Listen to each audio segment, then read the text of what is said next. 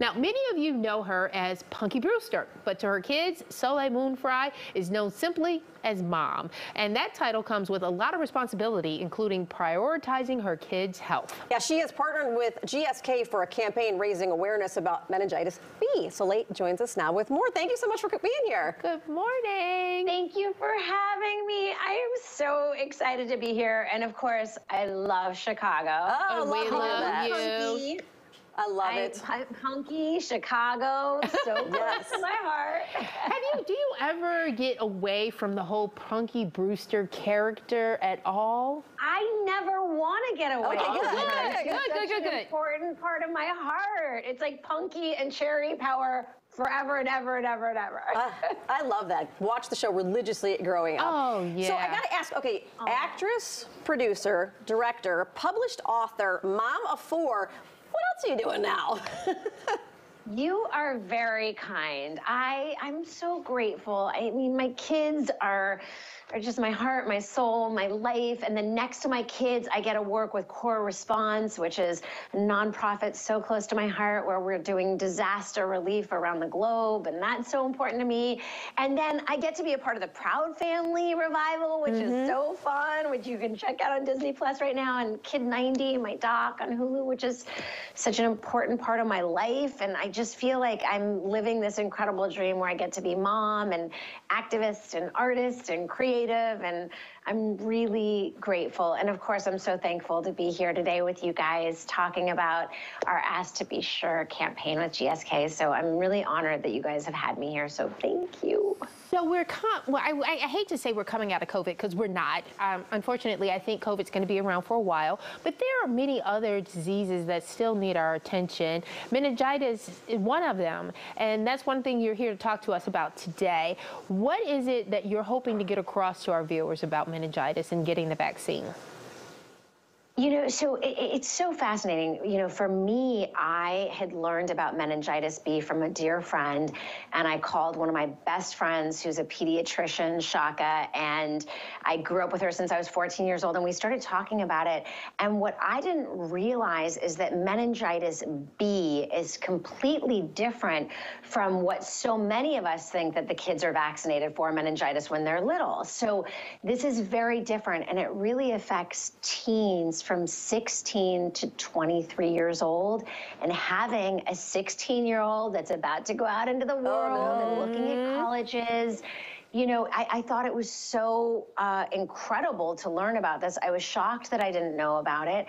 And I realized that if I wasn't aware about it, then there's probably millions of other families that aren't. And my 16-year-old now has gotten her first vaccination against meningitis B.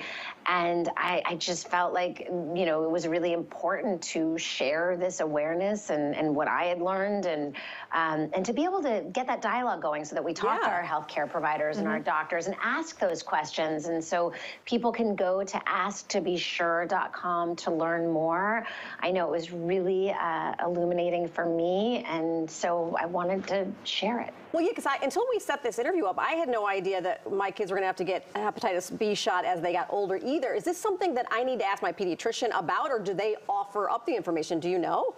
So oftentimes it's about really asking the pediatrician or asking your healthcare provider, because so many people make the assumption, of course, that, you know, oh no, my kid's been vaccinated for meningitis, which, you know, when they're younger, they have a meningitis vaccination. It's totally different from meningitis B. Okay. So this vaccination, in I believe it was 2020, they did a study, and 7 out of 10 17-year-olds had not received their first vaccination against meningitis B. Wow.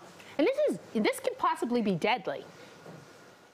Absolutely. And what's so heart-wrenching is speaking to families that have been affected by this and realizing that sometimes in as soon as 24 hours, someone can die from this. Oh my gosh. So it really is life-threatening. And hearing the stories, you know, I spoke to a mother, Patty, and it really does make me so emotional. It was the week before her daughter's prom.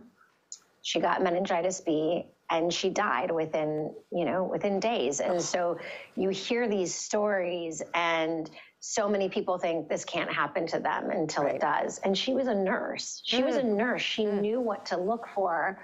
And so I think having that dialogue so that people can make an educated choice for their family, I was really grateful. I feel like it made my daughter and I closer because we had this dialogue and this conversation. And so for me, it's really about having these conversations, you know, and being able to have an open dialogue.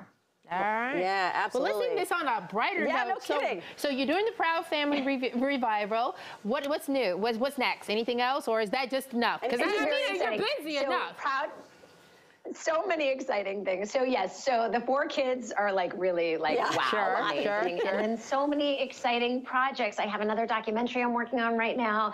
Of course, Kid 90, which is the documentary that, you know, has been such a personal journey. That's on Hulu right now. So please check out Kid 90. Okay. And Proud Family, of course, Disney Plus. And the incredible work that I get to do with Core Response, which is this nonprofit, which is so close to my heart.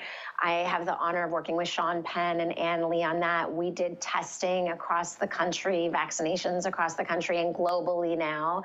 And we are a disaster relief organization. We're working with refugees.